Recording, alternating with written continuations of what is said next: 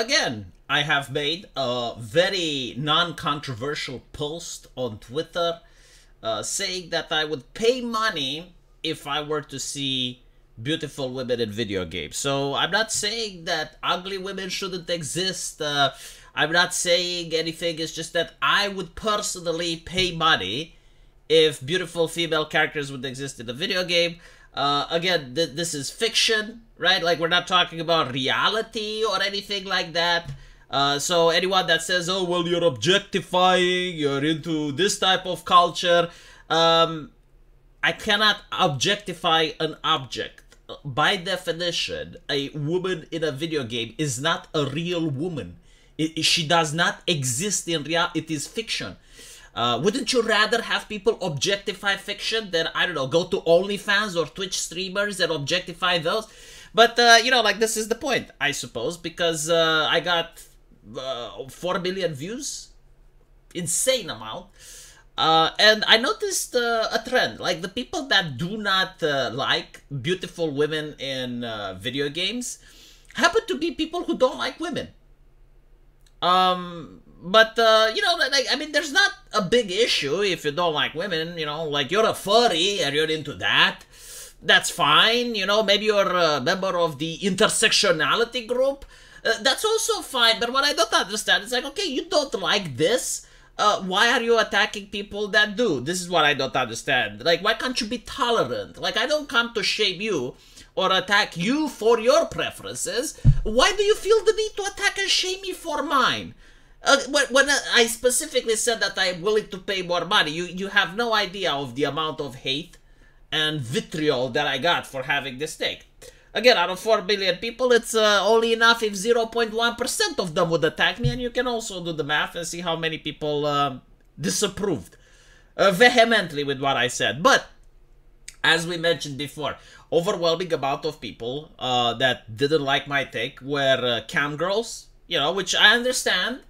I mean, it is a conflict of interest going around there. You know, they want men to go on their streams and watch them in the bathtub, go to their OnlyFans and give money to that. They don't want men to have any other outlet. So at least I respect the business, the entrepreneurial spirit. So cam girls are the first one. The other group, of course, were the people who do not like women, which are furries, because they're interested in other things, right? But also, you know, members of the intersectionality group, okay, fine. But then there is an also interesting group, like another one.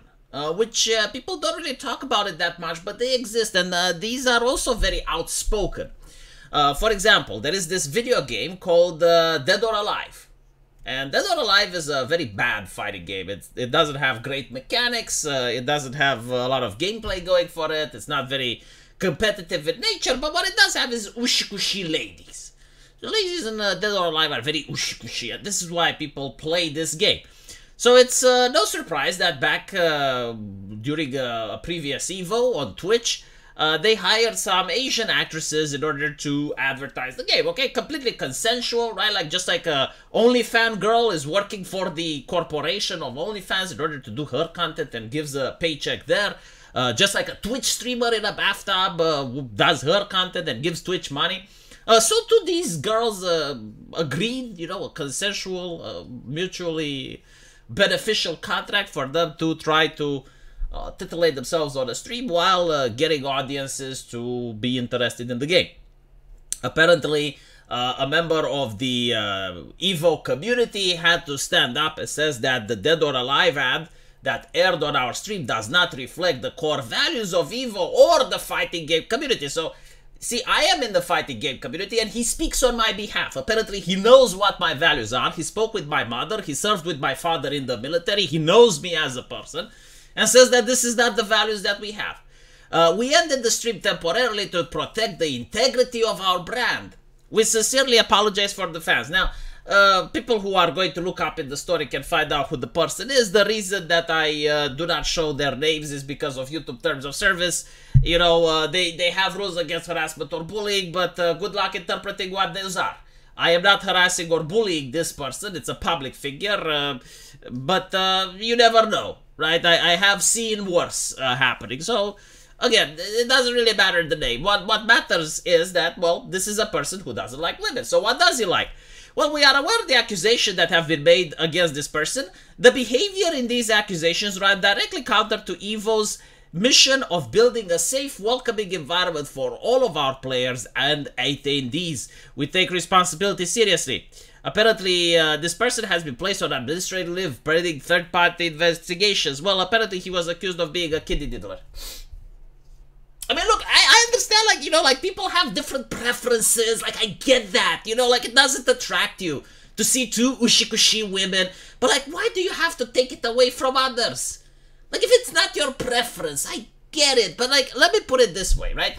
If you have, let's say, a gay person, right, going around saying that he wants more representation in video games. He wants gay representation in Overwatch. Are you going to be a progressive man if you tell him that he can't have that? Are you going to be a progressive man if you shame him for that? No, like it is progressive to allow, to live and to let live into the society that we live, unless they want beautiful women. If you happen to want beautiful women in a video game, then you are a pariah. You are obsessed with pornography, I have been told. You are objectifying the object, which again, it's a female character in a video game. So this is the absolute interesting society we live in. If you want fat representation, that's also beautiful. Promotional, yes, absolutely encourage that. Of course, I mean, less fat people in video, horrible. If you want traditional standards of beauty, you are not allowed. We are now into modern standards of beauty. We are into California, where everything needs to be plus size, women plus.